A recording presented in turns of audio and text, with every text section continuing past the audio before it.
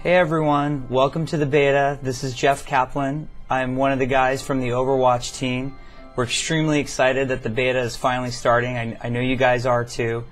So we wanted to do a video to talk a little bit about the beta, and if this is successful and this is the kind of thing you guys like and want more of, we'll definitely do more of these because we want to tell you exactly what the development team is looking for so you can be engaged with the game and be a big part of the community and the development of the game. You know, we're not yet there to launch, and the purpose of the beta is to get us in a really good space for launch. This is Jeff from the Overwatch development team, here with another dev update for you. This one is less of an update and more of a thank you, to be honest. As many of you know by now, we've announced the date that we're shutting down our closed beta.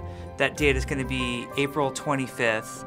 And I just wanted to express a sincere thanks on behalf of the development team and everyone here at Blizzard for how much you all have contributed to making Overwatch great and really getting it ready for the launch. Hi everyone, I'm Jeff from the Overwatch team. Welcome to today's developer update.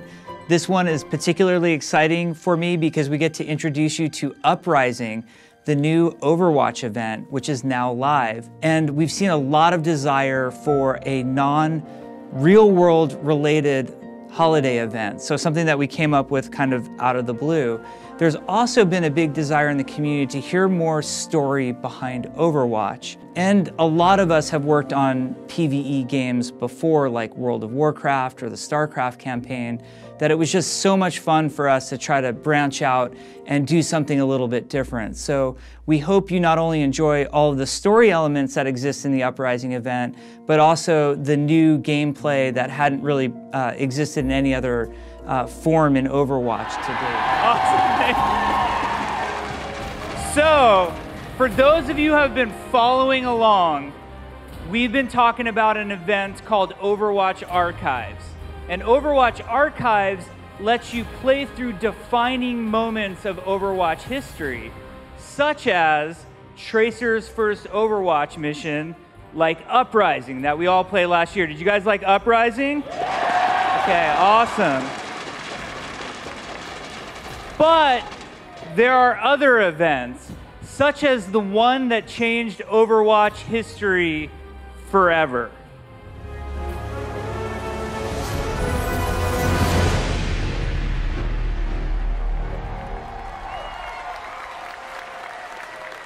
Oh, we are gonna have so much fun. It is gonna be so awesome. So, we have a lot to talk about, right?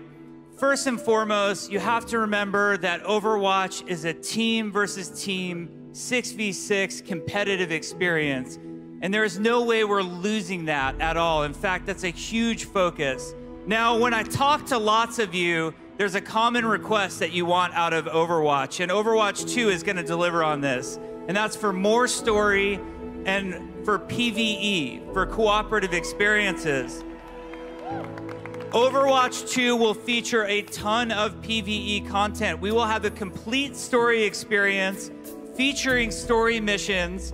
We have something called hero missions, which hero missions are focused on highly replayable cooperative experience. And they're powered by this really cool progression system where you can level up your heroes, get more powerful, customize your abilities, do different talents. It's gonna be a ton of fun. I just want you all to remember how much we all mean to each other, be good to each other, enjoy each other this weekend. Now let's go play some video games. Have fun, everybody. What's going on, everyone? This is Jeff from the Overwatch team. Wanted to just give you a really quick developer update so you knew what was going on and a little bit of a recap of what a crazy 2020 it's been. All in all things considered, we know that you at home had to deal with a lot in 2020 because of the rapidly changing world. We did as well, and we think it ended up being a pretty cool year for Overwatch overall, and even more so, I think we're excited about the future. Can't wait to talk to you more about Overwatch 2. Can't wait to show you more with Overwatch 2. We know it's been too long. We know we've been quiet. And we still have a ways to go just to manage expectations. But we're working extremely hard. We want this game to be great for you, both the live game and the upcoming sequel. We hope you have a wonderful holiday season, no matter what holiday you celebrate. We hope for all of humanity, 2021 is a little bit brighter and better than 2020 was. Be safe and know that all of us on the Overwatch team are thinking of you. Thank you.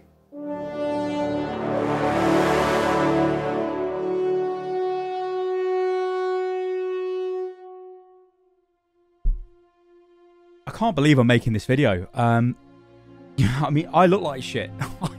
I feel like shit, and now I feel even more like shit. Jeff is leaving Overwatch. This has come out of nowhere, and it's just, yeah, Jeff's gone. I am leaving Blizzard Entertainment after 19 amazing years. It was truly the honor of a lifetime to have the opportunity to create worlds and heroes for such a passionate audience. I want to express my deep appreciation to everyone at Blizzard who supported our games, our game teams and our players, but I want to say a special thanks to the wonderful game developers that shared in the journey of creation with me. Never accept the words it appears to be, always dare to see for what it could be. I hope you do the same. GG, Jeff. The PvP side of the game was coupled, or was joined with the PvE side of the game. And so the release of any PvP content was now being gated by the amount of time it took for us to build the PvE side of the game. And as that took longer, it meant that there was less focus going into the live side of the game. But at the same time, development on the PvE experience really hasn't made the progress that we would have hoped. With everything we've learned about what it takes to operate this game at the level that you deserve, it's clear that we can't deliver on that original vision for PvE that was shown in 2019. What that means is that we won't be delivering that dedicated hero mode with talent trees, that long-term power progression.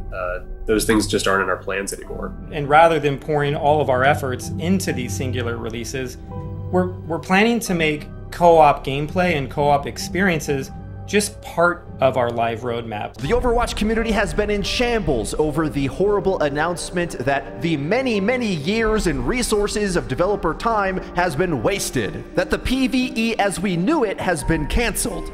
The whole point of it having a 2 in its name and being marketed as a sequel is that there was this promise, this little pinky promise that the PvE and story mode, the hero mode, all that, it was coming. It was, you know, trademarked right around the corner. It's on its way. 2020, 21, 22. Literally, we played the most dead, non-existent, left alone game. All these things that they cited when Overwatch 2 comes out, originally.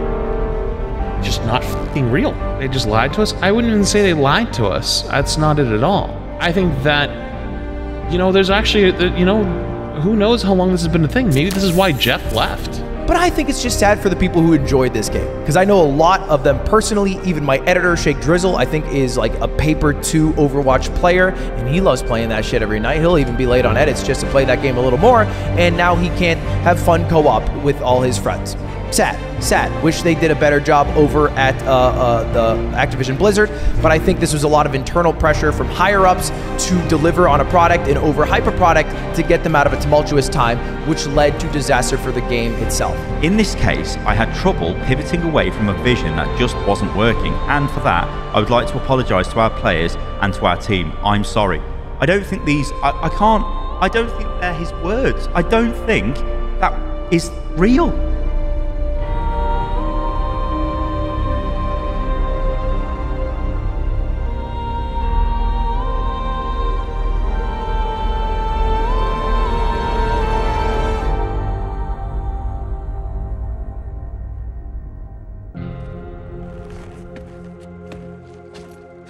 You're one of those heroes, aren't you?